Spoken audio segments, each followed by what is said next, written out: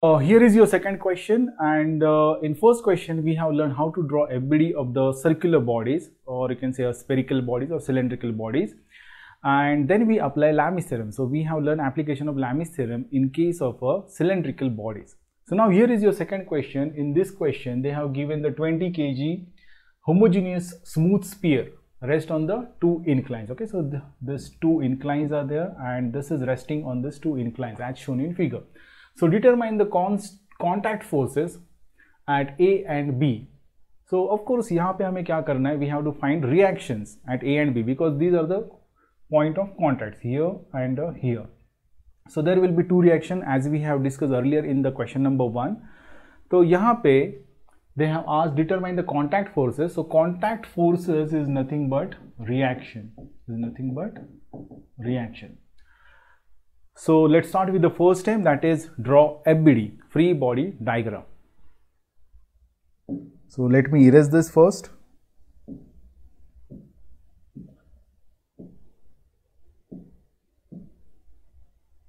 And I'll enlarge it for better understanding. Okay. So now here first I'll show reactions. I already told you that reactions are always perpendicular to the contact surface. So A is the contact. So I draw a line, or you can say this represents reaction at A, and this is of course perpendicular to the contact surface. This is perpendicular to the contact surface. Now I'll go for the B, and I'll draw perpendicular to it. So this is RB. Again, this is perpendicular to the point B, or contact surface you can say. Now they have given here a 20 kg the weight, and you know that weight is always acting vertically downward, but weight should be in a Newton. Okay, they have given in the kg, it should be in a Newton. So 20 into 9.81. So weight of the sphere is equal to 20 into 9.81. So here I'll go with the calculation, and it is 20 into 9.81. तो यहाँ पे I'm getting 196.2, and now unit is Newton. Okay, unit is Newton. So you have to consider this value for the further calculation. This is the weight of the sphere. So let it be, if I consider center somewhere here, then the weight will act vertically downward, and the value is 196.2 Newton. Now you can see here there are three forces like previous question, and out of that one is known to you. Angles we can calculate like we did it in the previous question. तो यहाँ पे पहले we'll work on the angles. Okay, so what I'll do here, I'll draw lines till the center. So I'll extend this and this one. So if I drop a vertical line, okay, if I drop a vertical line, यहाँ से मैं एक vertical line draw कर देता हूँ.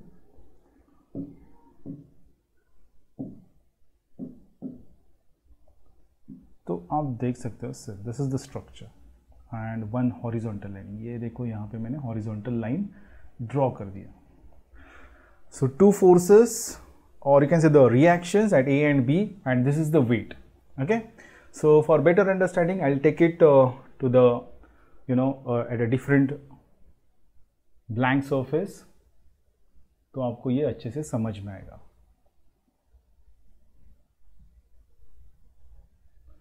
थोड़ा zoom कर देते हैं.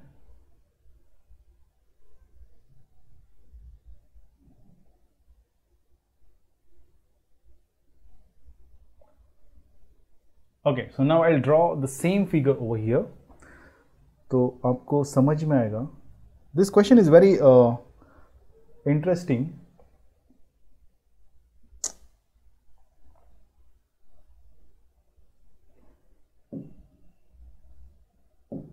So first I'll draw axis, one vertical axis, and then horizontal axis, like we did in all the problems for the Lamis theorem application. Okay, now I'll show the reactions and the forces. So all are directed towards the center.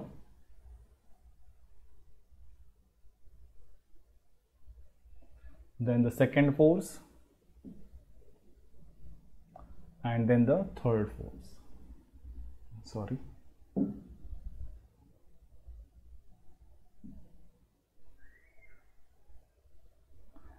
Okay, so this is RA.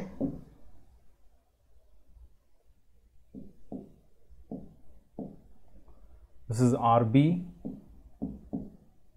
and this is weight 196.2 Newton.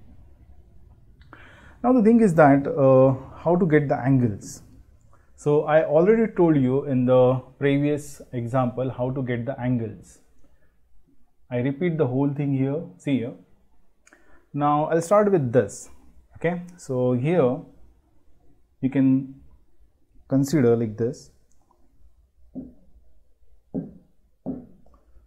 One horizontal and one then angle. See, I'm considering first this case, okay, 30 degrees. So this angle is 30 degree.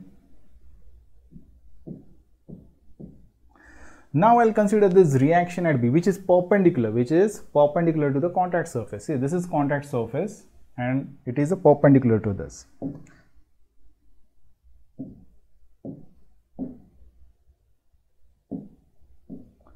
Okay, so reaction which is perpendicular. And I'll draw one more perpendicular to the horizontal. I'll draw one more perpendicular to the horizontal. Okay. So here the thing is that this is RA. Okay. This is your horizontal surface and this is inclined. Okay, this is inclined. This is horizontal surface.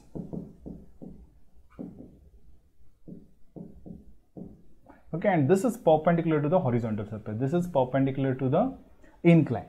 So the theory is like I have already explained you in the first question.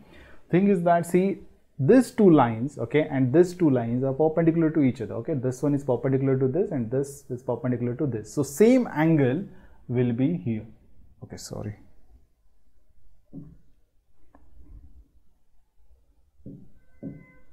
Okay, same angle will be here 30 degrees. Okay, there are different techniques. You can use a geometry. I'll show you different techniques or better way. I'll make a video and I'll show you 3-4 techniques, to calculate the angle. Okay, in different cases. I always find this is very easy and a faster method to get the angle. So I prefer or I'll suggest you to follow this method. Okay. So here now if I consider a vertical line over here,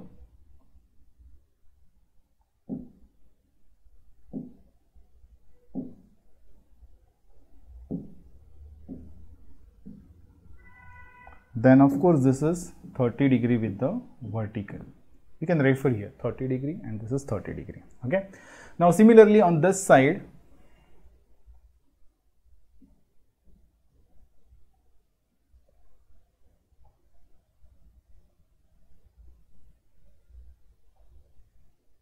okay, now I'll consider this case.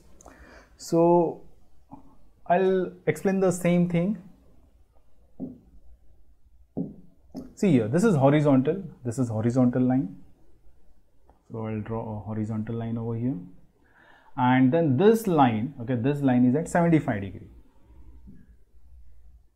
Okay. So I'll show this is 75 degrees. So this is inclined plane, this is horizontal. Now I'll draw a reaction at A, which is perpendicular to the contact surface. Contact surface means this is inclined. Okay. So here I'll draw a reaction A.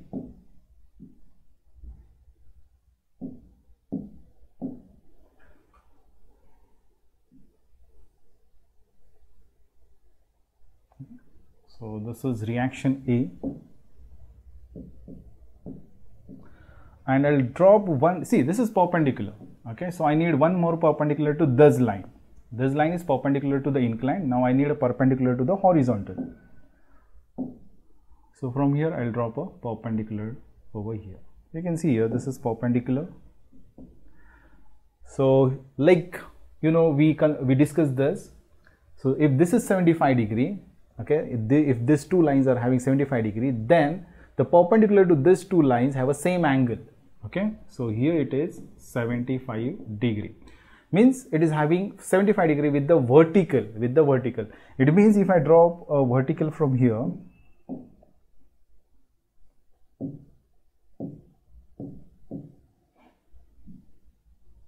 sorry,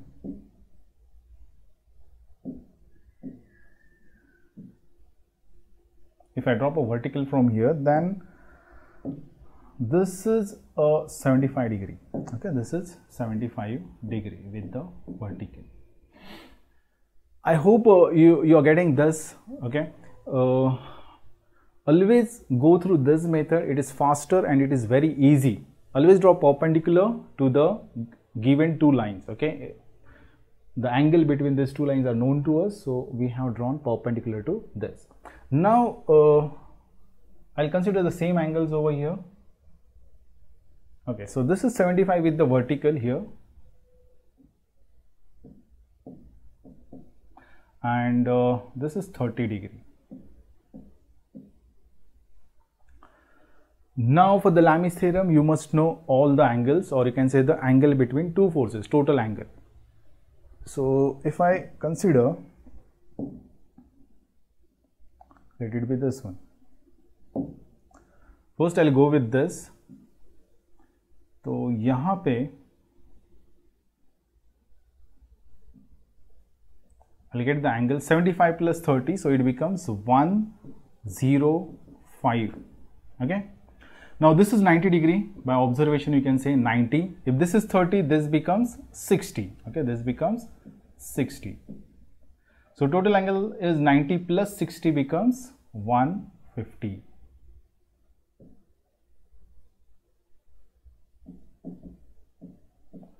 And the last part, so 105 plus 150, so it becomes 255. 360 minus 255 becomes 105. So this total angle is 105.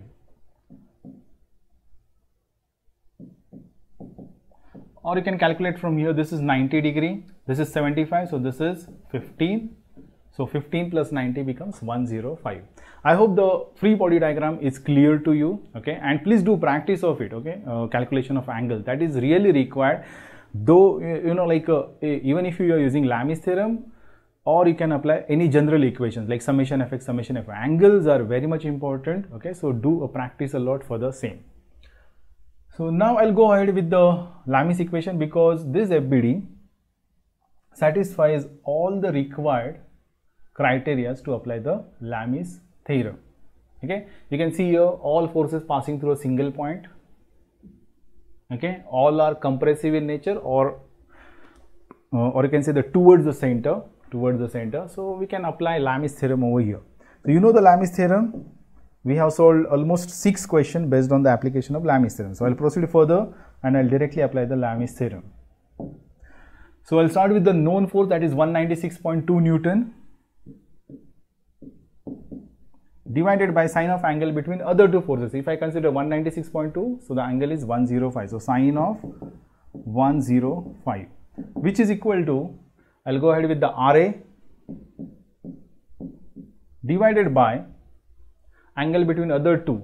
So this is 150. So sine of 150, which is equal to RB divided by angle between other two forces, that is sine 105. So here you can equate, let it be, this is 1, this is 2, and this is third fraction.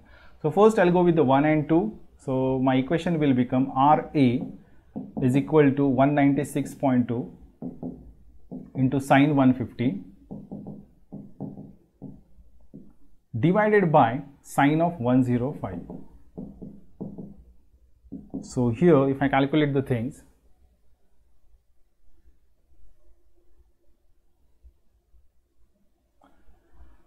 (196.2) into sine 150. So this is equal to 98.1 divided by sine 105. So answer is 101.56 Newton. So this is the value of Ra.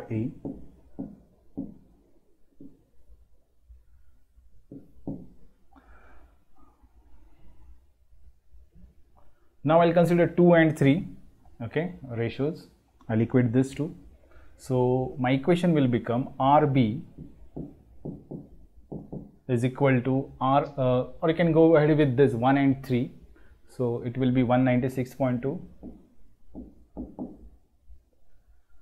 into sine 105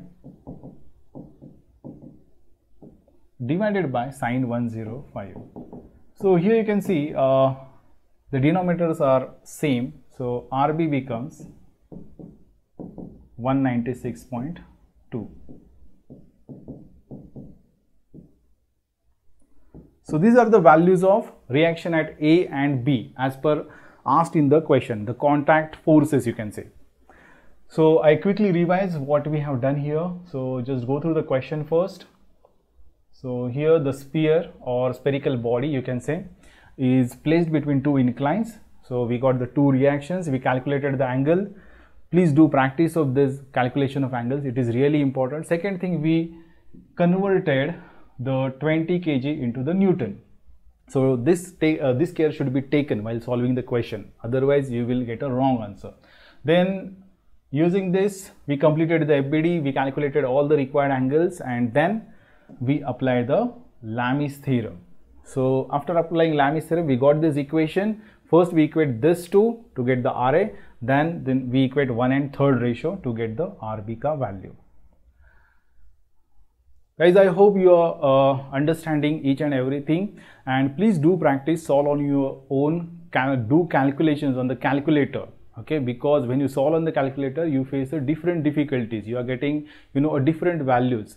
So more practice, less errors. Okay, and if you have any doubt or if you want me to solve any question, you can just put it in the comment box. So I'll proceed for the third question. Now in the third question, we are going to solve a question based on two spherical bodies. Okay, till now we have solved only a single spherical body placed in a range, or you can say the inclined surfaces, but now we are going for the two spherical bodies. So let's start with the third question.